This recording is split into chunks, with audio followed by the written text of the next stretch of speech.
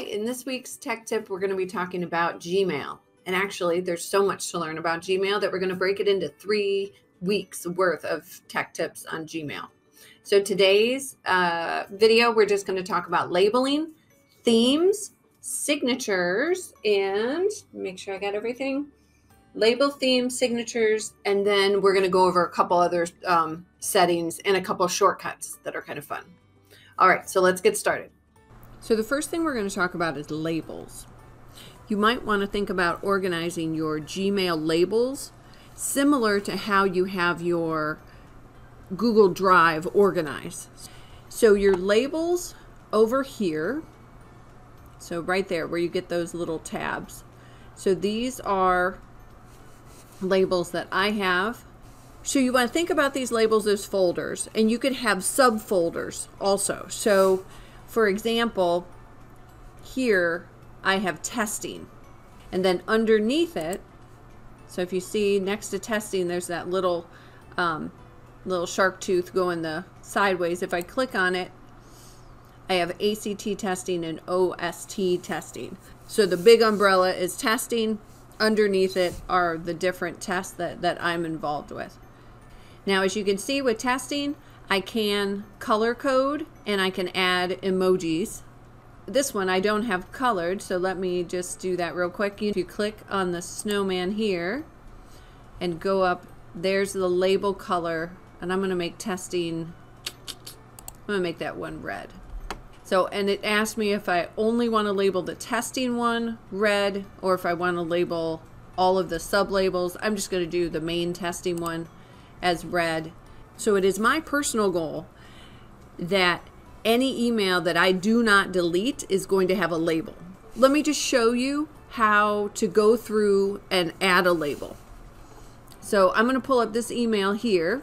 You can add a label in a couple different ways. So let me show you. One right here is you just click labels. I'm going to click on that, and then I can choose from the labels that I already have. So like I said, I have testing, and then here testing/ACT online, and then testing/OST. So I want to choose that one, and then I could just click apply. Another way I could do it, I could just take this and drag it to ACT online. And see how it says move one conversation? And I can just move that right there. See, when I grabbed and just dragged that whole email over to that label, the email no longer shows up in my inbox. So just keep that in mind. This one, I just added the label by going up here and adding the testing ACT label. This is still in my inbox. So right there, but you can see it's got a label. And that's what I like to see. Let me show you how to just flat out create a label. So here is Ed Connections from the Ohio Department of Education. And this I do want to keep, and I don't think, I don't have a label for it anywhere. So I could click labels again. Now I don't already have an Ohio Department of Education label. So down here it says create new. So I'm going to create a whole new label. And I'm just going to type it in here. I'm just going to do ODE. I could, of course, add an emoji, which is always fun, by doing the Windows and period key. So I can just add, I'll just add that emoji just for fun. And then I'm going to create. And then right there, I've got ODE. So I'll show you what that looks like in the inbox. I can see ODE. That's got the label right there. Now, I'm thinking I probably have a whole bunch of other Ohio Ed updates in my inbox. So I'm going to show you how you can set a label to even past emails, and it's called setting up a filter.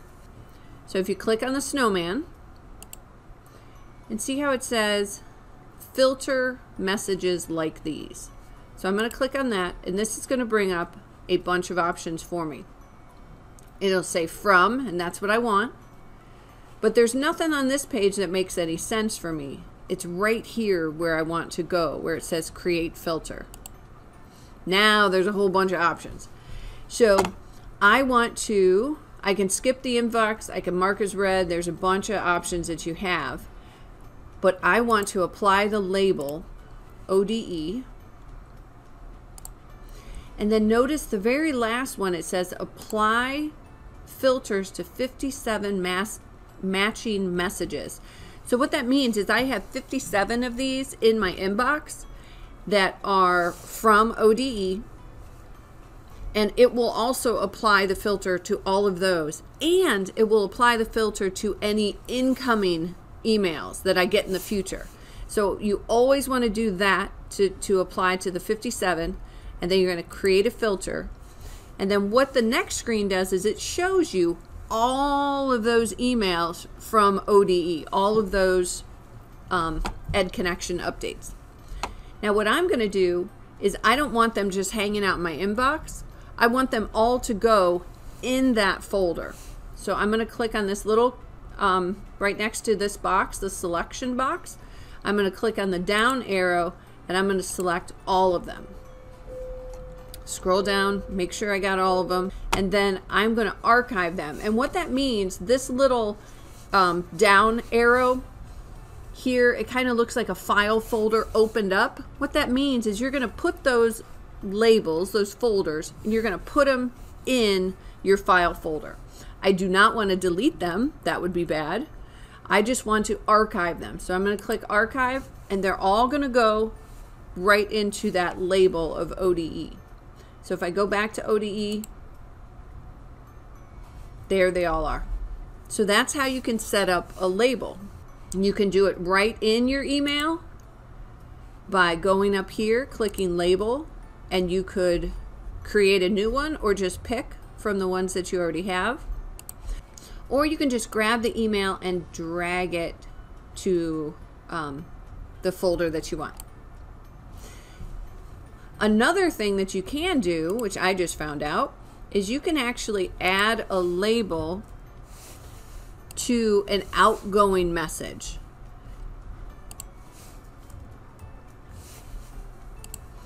So here I'm going to send an email to Laura. The subject line is ACT makeups.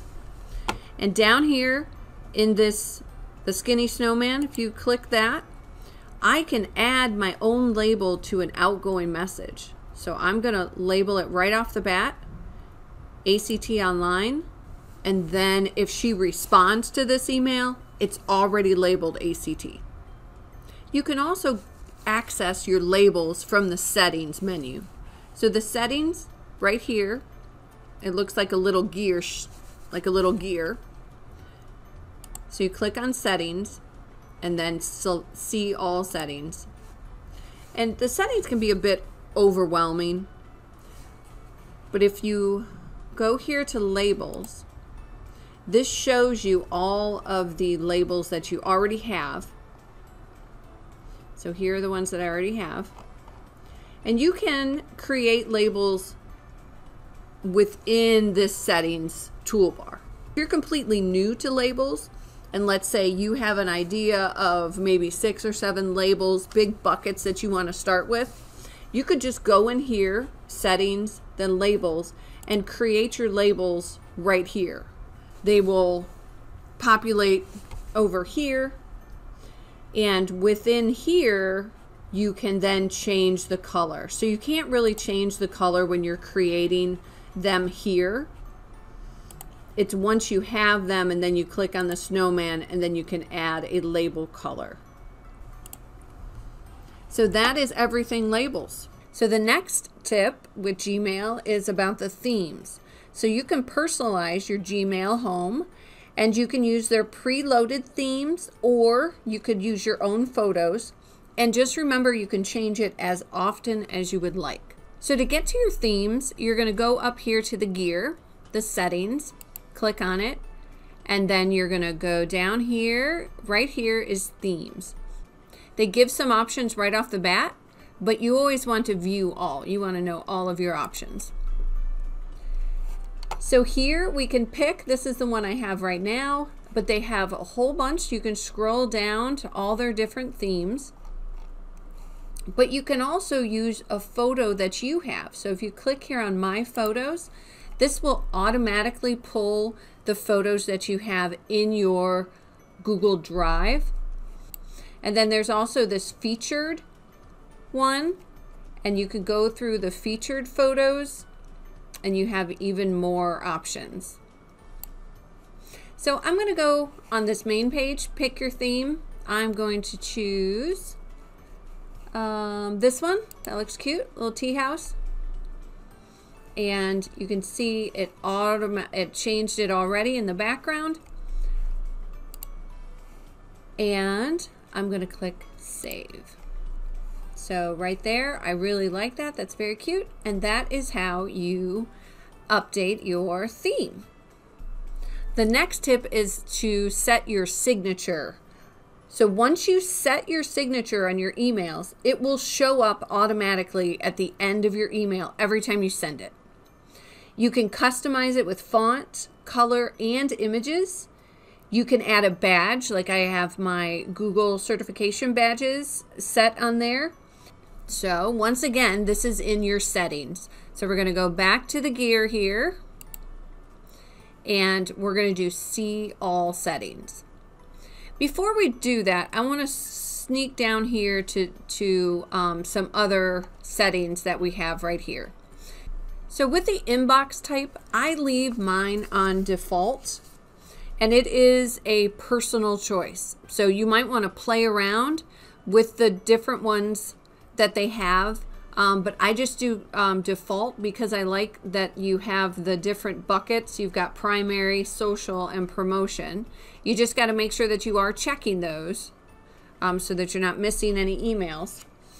But if you look at the important first, so if I did the important first, what this means is Gmail uses their magic and it determines what is flagged as important. So that's sort of that artificial intelligence at work. In this type of inbox, these important messages are shown first. So it's not necessarily your unread messages. It's what the Gmail magic determines as being important. I tried it for a little bit, didn't like it. Feel free to play around and see if you like how it's set up. The next one is unread first, and this will show all your unread emails first. This is a helpful inbox type if you have a bunch of unread messages that are kind of buried in the many pages of your inbox. And it'll help you clear out older unread messages in no time. So that could be an option. The starred first is just like in Google Drive. You can star messages that you deem important or that you want quick access to in your inbox, and those will show up first in that starred first option. The priority, this inbox combines unread, important, and starred to create a super efficient inbox. And then the next one is multiple, and this is similar to priority, but it's customizable. So my advice would be just to play around and see what matches your preference. I just like the default. Okay, so now let's go back to talking about your signature. So we got to see all of the settings to do the signature. Now you're going to scroll. Here are all of these settings, and we are in the General tab. And we're going to scroll all the way down, and here is Signature. So right here is my signature, and all you do is you just start typing. So as you can see, my signature, I picked a different font for that, and this looks very familiar. This looks like our Google Doc toolbar. If I scroll down, so it doesn't give you this window's not very big. So if you scroll down, now here are the pictures that I have, but if you wanted to add one, you just click there, click on the image icon, and just like a lot of the different Google Docs and slides and stuff, you have choices. You can grab it from your drive, your Google Drive. You can upload it from your computer, or you can use a web address. So I'm just going to grab something from my drive just so you can see. So there's kittens. Oh, I have a lot of kittens. So I'm going to do that one. And you can see it brings it in pretty big. So I'm going to click on it and then down here it'll give me options: small, medium, large, or I could just remove it. So I'm going to do small, and now I've just got that little kitten right there.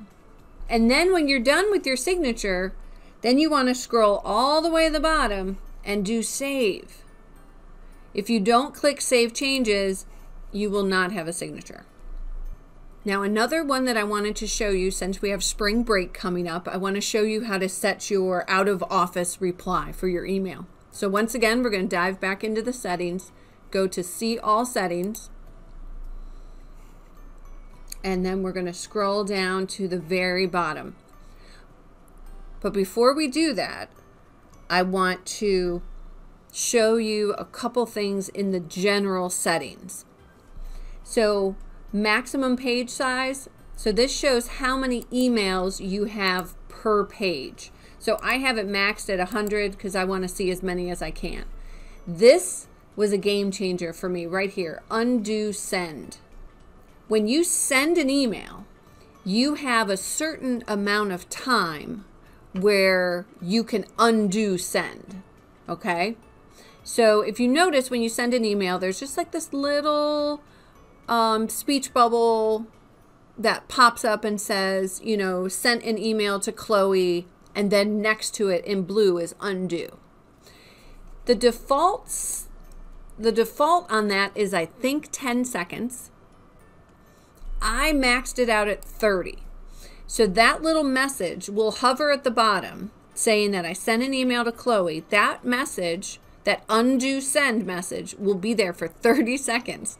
So I have a chance to process in my brain, and if I needed to undo that email, I could click undo real quick and it pops up the email, and then I could like add something. So it's like, oh, I forgot to add the attachment, and then I undo send, attach the attachment, send it. That was a huge game changer for me. I love that. Default reply behavior. You could just by default, you could have it do reply, so then you don't accidentally do one of the annoying reply alls. You can also set your default text style.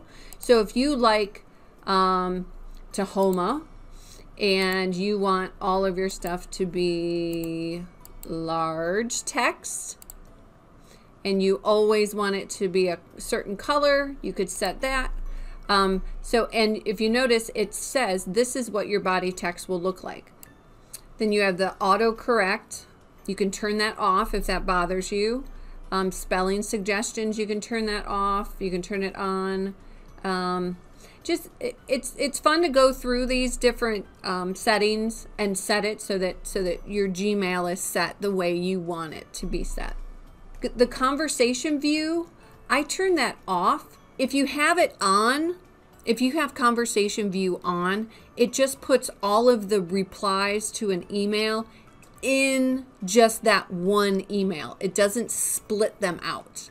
I like them split out, and that's just a personal preference. Now, this is part of that Gmail artificial intelligence, is the nudges. I do like the nudges because every once in a while it will catch something. It's like, you have not replied to this email, and it'll pop it up in my inbox. Now, keyboard shortcuts, there are a bunch of really cool keyboard shortcuts for Gmail, and I'll go into that more when we have our advanced Gmail video. So the default is that the keyboard shortcuts are turned off. So I have them turned on because I like the keyboard shortcuts. They're pretty sweet. We will talk in a minute about how to update your picture. We did our signature. Now, if you scroll all the way to the bottom, here is the vacation reminder. You set the first day that you want this vacation reminder to start, and then you set the last day when you want it to automatically turn off. And then, of course, you have to remember to turn it on, vacation reminder on. So I'm going to turn mine off because I don't want this going out to people because it's not spring break. You set your body of your email, what you want it to say. And then down here, you have choices. So you can only send a response to people in my contacts, or you can only send a response to people in Washington local schools. Or you could just leave it blank. And that means that everyone will get your vacation reminder. And then, like everything else, you have to save the changes to your vacation reminder. All right, the last thing I wanted to show you is how to change your picture. So right up here, you see my little Bitmoji picture up here. If you just click on your picture icon, so this little camera icon, click on that, and then you can upload a photo, or you can look at the photos that you already have. So I'm going to upload a picture, and then I click select photo. So I'm going to pick a picture from my computer, click open. All right, and then I can adjust the size of it. I can crop it and then hit save as profile picture. And there's my new picture. All right, so this is the basics of Gmail. The next week we're going to talk about searching, and we'll talk briefly about some add-ons, and then the task, calendar, and keep, and then some other ideas that I will come up between now and then. And then we're going to have one more that talks about like how you can schedule your emails to go out, how to use that toolbar, how to snooze emails, and some template responses. So there's a lot with Gmail, a lot to cover. So if you subscribe to my YouTube channel, you can get those advanced and intermediate videos faster, because I'm going to knock those out this weekend, I think. So subscribe and you'll get a notification when there is a new video. All right, have a great day.